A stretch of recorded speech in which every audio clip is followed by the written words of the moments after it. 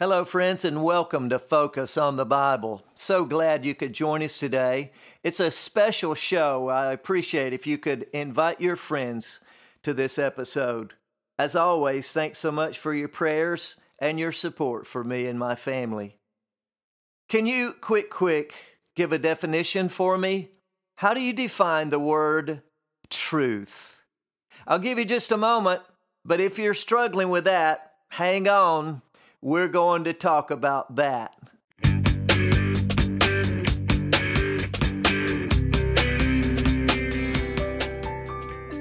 I'm concerned today in the world that so many people are just not facing truth and therefore are not facing how important it is to speak the truth and live by the truth, to act according to the truth. Way back in the books of Moses, we get the Bible's first view at how important it is to be men of truth. In Exodus chapter 18 and verse number 21, Moses is receiving advice about what he can do because his load is too heavy as he leads those 2 million Jews into the place of their freedom. His advice that comes to Moses is in 18:21. Here we go. Moreover, thou shalt provide out of all the people able men, such as fear God, men of truth, hating covetousness, and place such over them to be rulers of thousands and rulers of hundreds, rulers of 50s and rulers of 10s. And let them judge the people at all seasons. And it shall be that every great matter they shall bring unto thee, but every small matter they shall judge. So shall it be easier for thyself, and they shall bear the burden with thee. That's good advice. Moses has a load way too heavy for one man. So look out these men who fear God and men of truth who will help you, Moses. That's good advice. But let me ask you, friend, if you were given that advice today, could you find 70 men who fear God and who love the truth? I think we might struggle to find those men. It seems that all of a sudden, so few people love the truth, and even fewer people are willing to speak the truth outside of fear of consequences. Where are the truth tellers in our world today? In verse 23, the Bible says, if thou shalt do this thing, and God command thee so, then thou shalt be able to endure, and all this people shall also go to their place in peace.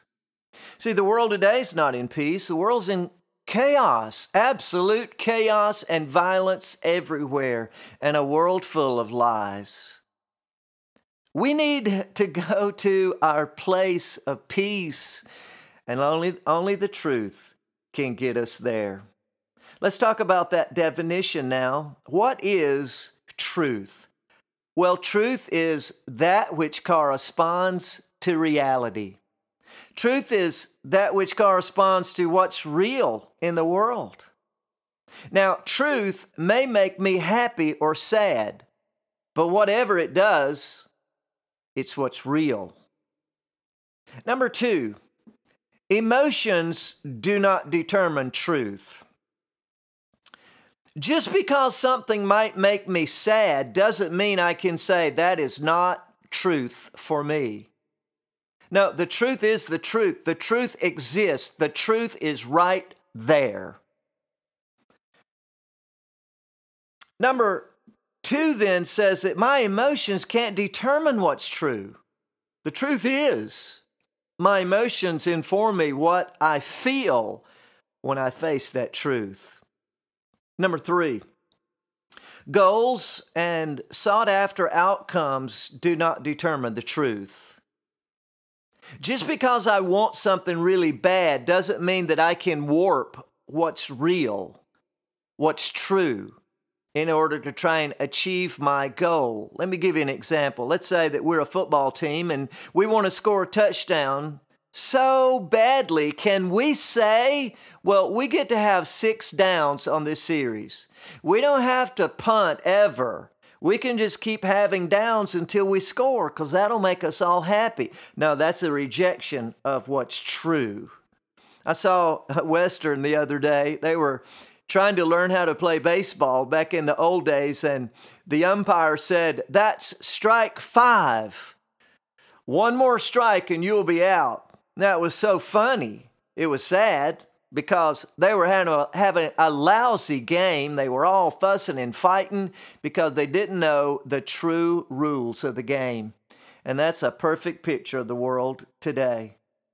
Number 4, there's beautiful truth and ugly truth. Now, beautiful truth is all over the place in our songs and poems, but the ugly truth sometimes is forgotten about. But friend, truth is a good thing to know, whether it's beautiful or ugly, whether it makes me happy or sad. I want the truth because then I'm dealing in a world that's real.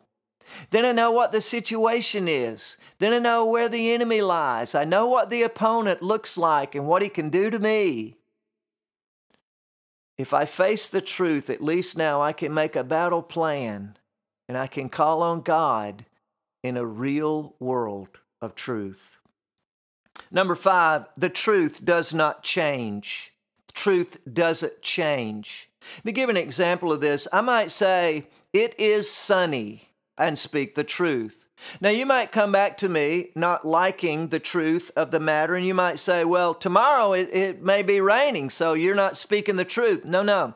I spoke truth that it is sunny, and that truth will never change.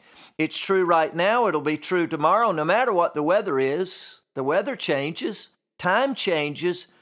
But when I speak today, it is sunny. That is the truth now and forevermore. Nothing can change that truth spoken in this moment. That's good. That's good. I hope it's helpful to you today. Number 6 now, those who speak truth to us are doing something noble for us.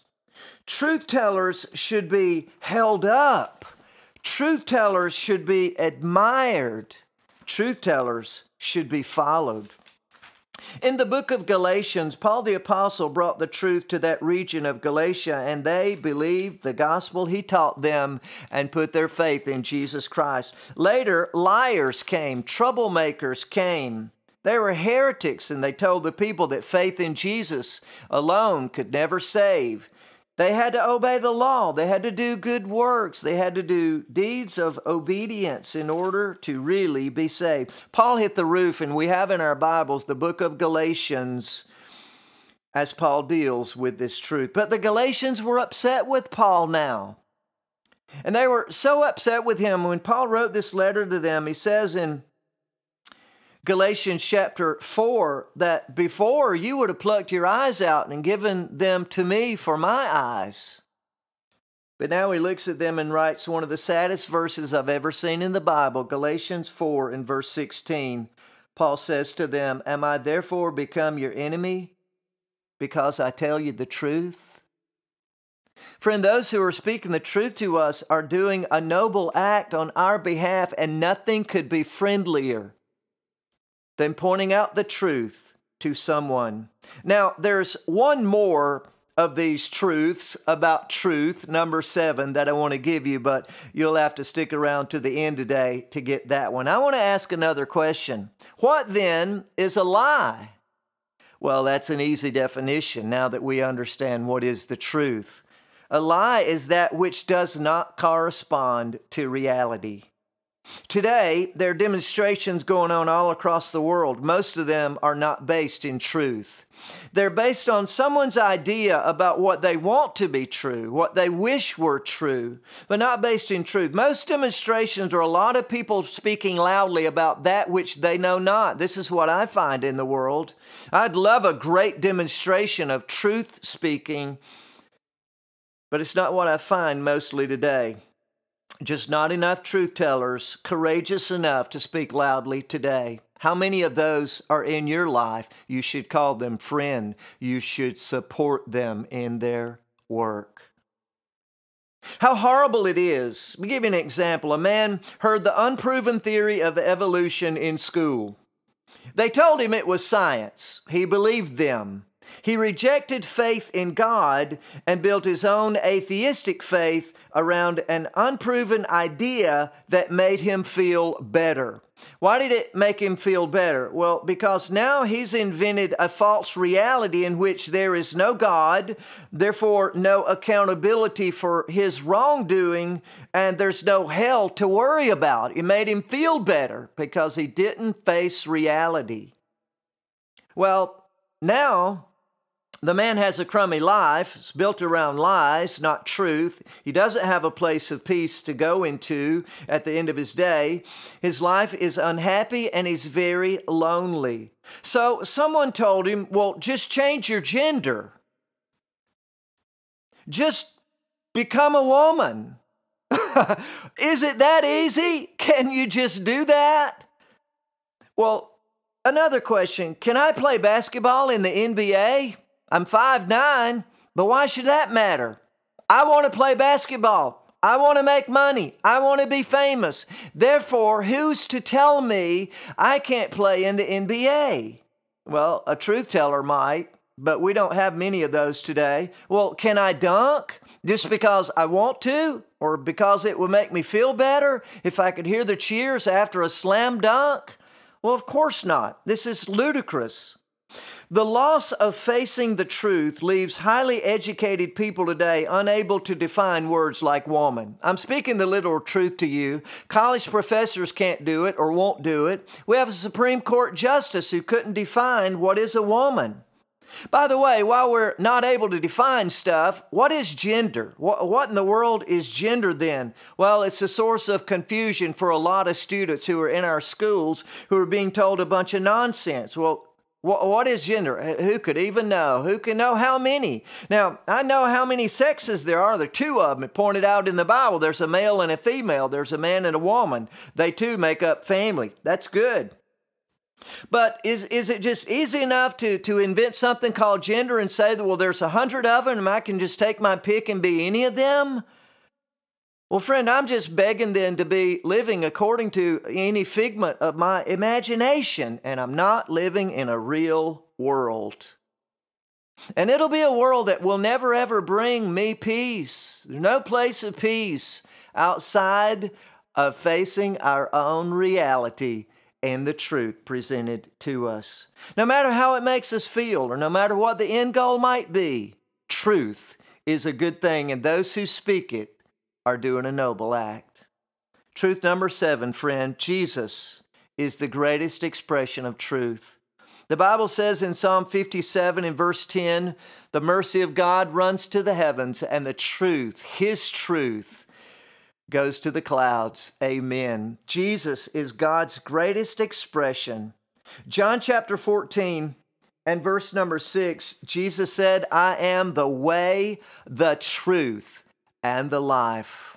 There is no greater statement of truth than the person of Jesus Christ, friend, in our world. He faced the truth that we are fallen sinners, unable to save ourselves or make it to heaven in our own way. And Jesus Christ faced the reality of that, and Jesus Christ was willing to go to any unpleasurable outcome to throw a lifeline of rescue to fallen sinners. He's the only way. There's not another way to go in. Paul nails it in that great letter of Galatians. And the only way is to acknowledge the truth Jesus brought to us. Behold, the Lamb of God, which taketh away the sin of the world. John 1:29. Friend, you and I have fallen short. We need to face the truth of it, no matter how it makes us feel. And we need to deal with our reality. The reality is Jesus went to the cross to pay our penalty. He paid it to the full. It's all documented history. He's risen from the dead. He'll save you if you'll believe in Him this moment. Amen.